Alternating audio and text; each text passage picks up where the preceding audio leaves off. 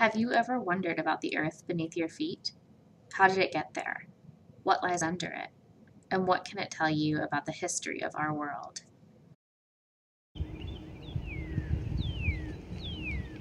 With Price Mountain, the answer is far more than you might think.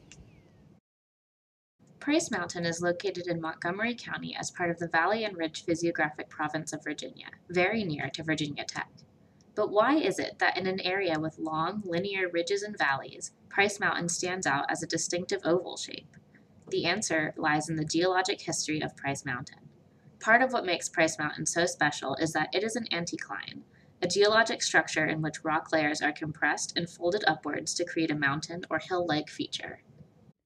The Price Mountain anticline is where over 9,000 feet of rock layers have been compressed to form a dome shape. It's thought that there's something called a blind thrust, a thrust which has never reached the surface, that is below the mountain, which caused this dome structure to form. Surrounding the mountain is another thrust, called the Pulaski thrust. This thrust placed Cambrian Age rock over much younger Mississippian Age rock. Price Mountain is also something called a window. A window is a structure where the top layer of rock has been eroded away over time to reveal rock below the original surface. In the case of Price Mountain, this means that we can see through the top layer of Cambrian Age rocks and look into the layers of Mississippian units that compose the inner dome of the mountain. Price Mountain is almost literally a window into the past. Price Mountain contains 4 sedimentary lithologies that together form a continental shoreline sequence. The bottommost conglomerate was accumulated in the foreland basin during the continental collision. Sea level then began to rise, allowing for deposition of the Sunbury Shale that resulted from the early Mississippian transgression. Later on, sea level began to retreat again and gave way to deposition of the Price sandstone. The lower half of this was deposited on the continental shelf as a submarine fan sequence. It contains upward-finding turbidites that grade into massive sand beds like these. And these massive sands contain giant hummocky crossbeds like the one we see here, and they were deposited on the beach above the major storm wave base. Altogether, these form the continental shoreline of the Appalachian orogeny. The rocks and what we can find within them tell us a lot about the geologic past of Price Mountain. Fossils like bivalves, brachiopods, and even a starfish found at the base of the Price Formation indicate that these rocks were first deposited in a marine environment, which slowly transitioned to a terrestrial one. Plant fossils, as well as coal, point to Price Mountain and its surrounding areas having been a swamp-like environment during the Mississippian about 315 million years ago. Most of this geologic information is hidden beneath the surface, but it still influences the soil, vegetation, and topography. The topography of Price Mountain has been shaped through millions of years of erosion. What used to be a peak the size of the tallest mountains we see today now only stands 760 meters above sea level. The reason why Price Mountain stands out today is because its bedrock is much more resistant than the surrounding area.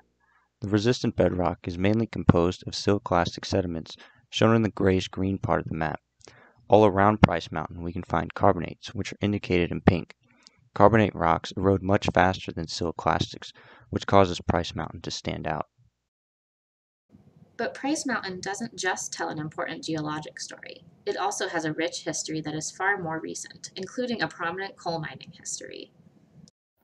Price Mountain has several natural resources, including anthracite coal and natural gas. Extraction of anthracite started with hand and explosive mining, producing originally 250 to 500 tons of coal per day. These methods later transitioned to drilling efforts to locate coal beds bearing gas content, with prolific use of cable-tooth holes starting around the 1950s. There was also fracking of wells, which resulted in 508 to 666 standard cubic feet per ton of gas. However, the porosity of the rocks reduced flow rates to such a degree that wells were determined to be uneconomical. Coal mining on Price Mountain began as small operations around 1750, primarily for stone cutting and blacksmithing.